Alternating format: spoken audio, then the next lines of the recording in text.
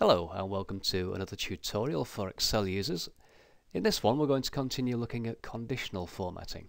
And here we can see the conditional formatting that I set previously, and if I highlight those cells that carry the formatting, click my conditional formatting button, go down to Manage Rules, we can remind ourselves what those rules actually were.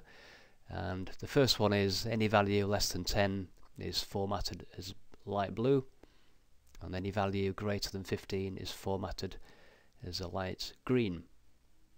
Okay, let's close that for now. Now with those cells selected, let's just say that I've decided I no longer want to have any conditional formatting.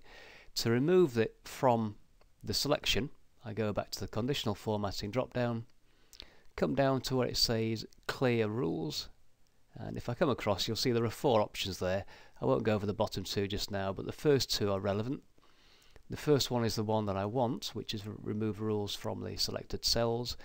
Be careful of the second one. If you click that one by accident, it will remove the conditional format rules from the entire worksheet. So click on that only if you need it. So in this case, it's just the first one. So click on that, and if I click away, you will see that I no longer have conditional formatting applied to those cells. I'm going to reselect the cells because I want to apply some new rules. And this time, go to Conditional Formatting, come all the way down the bottom, and go straight to Manage Rules, and I'm going to create them from here.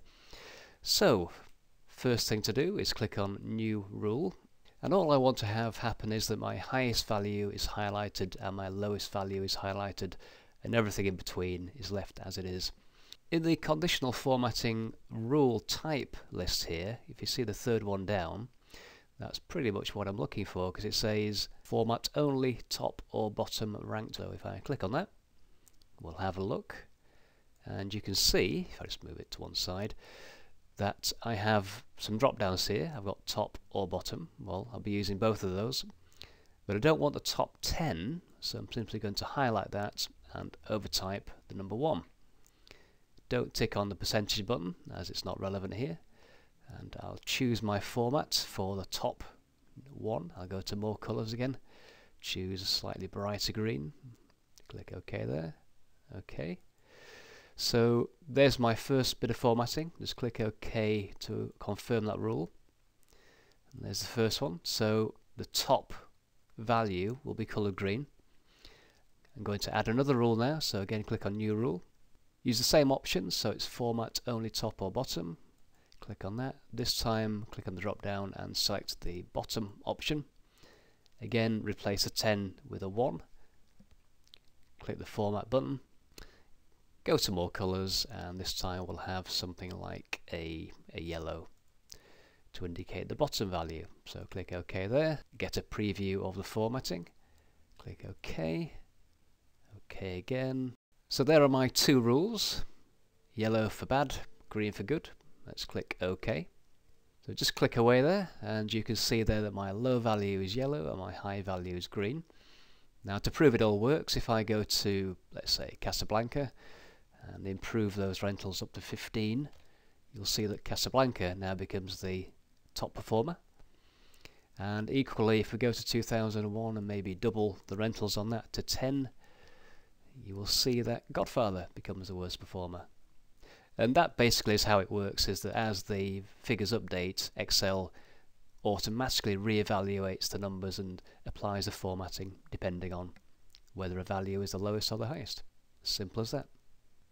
And finally here, if I come to sheet number 2, you'll see we've got another spreadsheet set up. This is Fred's monthly sales from January to May. And you'll see there we've got these change values indicating whether sales have gone up or gone down. And you can see the number, whether it's a positive or a negative. And you can see, for example, in March we had negative 250, in May we had negative 100. Now, sometimes it's not immediately obvious that it's a negative number, so we might want to apply conditional formatting to give a more clearer picture of which values are going up and which values are going down. So I'm going to select the cells, the change values. I'm going to ignore the January change number because that isn't being compared to anything, so we'll leave that. And I'm simply going to select E3, hold down the Control key, select G3, I3 and K3. and those are all the change values that include or contain a formula. Go to the Conditional Formatting drop down and come down to icon sets, and I'm going to choose the top option. I could choose the second one, which is a slightly more subtle graphic, but I'll stick with the arrows at the top there, so just click on the arrow icon set.